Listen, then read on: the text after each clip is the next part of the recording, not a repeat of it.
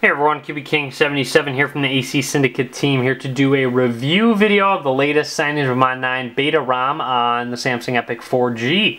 So pretty much everything is working. There are only a couple bugs. I will link in the description of the video to go over those bugs. I'm not going to go over them in the video just to keep so this video stays current. But anyways, check out the bugs. I will post them in the description of the video, so check that out if you'd like to. But here it is, CyanogenMod 9, made to emulate the stock ice cream sandwich experience, but pretty much everything works, everything important, GPS, MMS, SMS, phone, everything. I mean, really, if you guys ran the alpha ROM, you pretty much know that everything works. Only a few kind of nitpicky bugs are still there, but that's really it. Not even any nitpicky bugs. I mean, it's pretty much got everything working. It is in beta now. Alpha is obviously the more bugs. Beta is just only a couple, and then official should be soon, hopefully.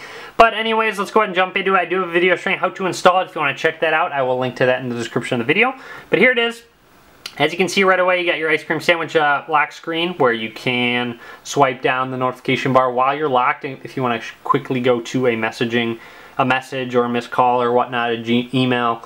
But anyways, as you can see, it's made to emulate the stock ice cream sandwich experience pretty much. Up at the top, you got your stock clock, blue clock, ice cream sandwich battery, ice cream sandwich icons. I don't have my phone, my number on my phone at the moment. So it really will not be on 3G, obviously, since my number's not on my phone. So you won't see 3G going on. 4G does work. I mean, as I said, pretty much everything does work. You got your quick panel widgets up here. You got a quick settings button right here where you can go quickly to settings, as you can see. Let's go ahead and go back now. Swipe that down again. But really, that's it for the notification bar. It is a little bit transparent. It does have a dark tint to it, though. You get your sprint down here. So that would be the notification bar right there. Icons, obviously stock ice cream sandwich icons. I do like those a lot. You have basically your modified stock ice cream sandwich launcher. It is pretty much stock, but it does have tweaks that you can do, courtesy of the CyanogenMod 9 ROM, of course. You have your widgets, you have your apps, you do have a 4G widget right there if you want to check that out. But let's go ahead and go to menu, go to settings real quick, scroll down, go to about phone. As you can see, it's Android version 4.0.3 right there. CyanogenMod version 9. I am on the beta right now, so there you have it there, which is great that they got that going for us. Anyways, other things about this ROM. There are many very cool things, actually. So in the app drawer, no apps out of the ordinary. In regards to voicemail, though, there is no visual voicemail app. You will notice that that's not compatible with CyanogenMod 9. I believe you can just call your phone number if you want to check your voicemails, or you can get it set up with Google Voice. Sorry, you can get your voicemail set up with Google Voice. If you want to do that, I will link to other options that you have in the description of the video if you want to set up voicemail with another option. So you got that option there. Camera obviously works. Video playback now does work, so keep that in mind that I mean, video playback does work now. I mean, pretty much everything did get fixed. I mean, your camera obviously is going to work. I'm going to take a picture real quick. Took one real quick, obviously. Took a couple, actually. And then we go video recording. We can do that. We can record some video.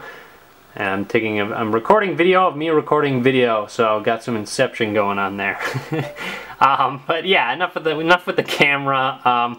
Other things that they did fix. There's no more disappearing SD card ringtone missing. If some people that did have that bug, they actually freed up a lot more memory, so there's 36 meg more of memory, so that's great that they did that. Overall, it feels very smooth, very snappy. Pretty much no lag whatsoever going on in this ROM, so very nice that they probably worked out pretty much everything. It's probably very close to official release. But let's go back into the settings, actually, and as you can see, you have launcher settings. As I said, it's a modified stock launcher. You can change the number of home screens that you have. You can have it resize any widget. You can get rid of the search bar, so if you don't like the search bar on your home screen, you can get rid of that. You have transition effects, tablet. Let's try that tablet real quick. You have a bunch of them, though, if you did notice that.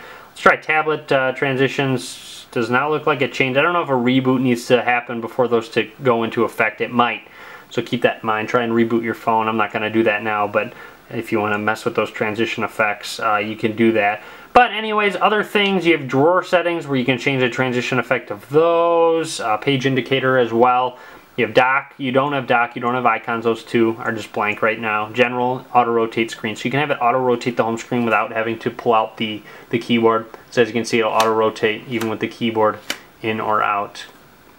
So keep that in mind. That's kind of nice. There shouldn't be any keyboard skipping for those of you that did ask about that with the latest, with the other CyanogenMod 9 builds. There really isn't any. So keep that in mind. But other than that, I mean, it is pretty much a very stock ice cream sandwich experience, as all CyanogenMod 9 ROMs are.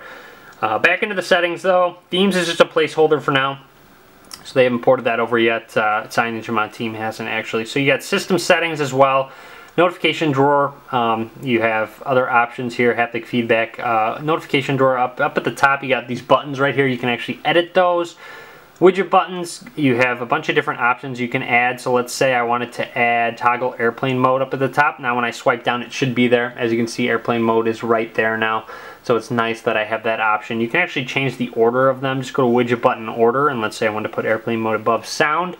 Right away it gets changed, so airplane mode is now above sound. So that's really great that customization is available. So that's really nice that you can add all of those. Font size you can change as well if you want huge font size. If you have eye problems or just like having a bigger size, you have that option, which is actually very nice to have. Lock screen, still basically a temporary placeholder. There will be lock screen settings in the future, I do believe. So that's kind of nice that they will be adding those. But other than that, I mean, you have performance settings down here. I don't know if they let you overclock. Let's check it out. Go to maximum. They don't. But I'm sure there will be custom kernels out for your device if you do choose to overclock on your ROM, so that you can mess with in the performance options in the settings itself. So that's really nice. Obviously you got your, basically with Ice Cream Sandwich, you have your widgets that you can scroll. They're scrollable widgets and resizable widgets. So I mean, you can scroll through them. Obviously you can scroll through them right here, which is great. Pick it up, drop it right back down. You'll see some dots around it. You can resize it however you want to resize it, as big as you want it, as small as you want it, as you can see. So just tap outside or press the back arrow to stop editing. That only works on some of the widgets, the resizing, but you can make it work on all of them, as I said in the basically the launcher settings. You can change that. Other things, of course, with the transition, I said that it wasn't working, needed a reboot. It actually is working. I don't know if you can tell in the video, but it does have the tablet style rotation and screen transition animation in between there. It just I didn't notice it because of the no widgets on my home screen. So keep that in mind that is there. You do have your grouping option, of course. Just drop gallery on the camera and there you have it. Go into it. You can rename it if you'd like to. You can just go tap on unnamed folder and rename it. You get your stock Ice Cream Sandwich keyboard here, which is great. I really love this keyboard. Hi. So let's rename it to Hi, and there you have it. Drops down and you got your folder, which is very great. You can have them down here as well if you want contacts to be on top of messaging. You have that there down in the dock bar. You just press and hold on them and you can get rid of them. You can edit those as much as you'd like, which is great. But overall, everything seems very smooth and fast. Really impressed with the speed of this ROM. So great that they're really making huge progress on this ROM. Big shout out to everyone that got involved with the CM team and getting this going on our phones. So really great that this is working. I mean, everything works, Bluetooth, GPS, Wi-Fi, everything, as I said earlier in the video. So really great that everything does work as well. But yeah, that's really about it. Just a quick overview of the CyanogenMod 9 ROM on your Epic 4G. Figured I'd do a full review for you guys. As I said, now you have Market and such, now that you installed the G-Apps add-on, of course. But yeah, that would be it. I mean, if you do have any questions at all, let me know what you think. Leave a comment on the video below. I'll be happy to hear from you guys. Be sure to subscribe to me. Follow me on Facebook, Twitter, and Google+. All links will be in the description of the video below. And as always, thanks for watching. Be sure to give this video a thumbs up.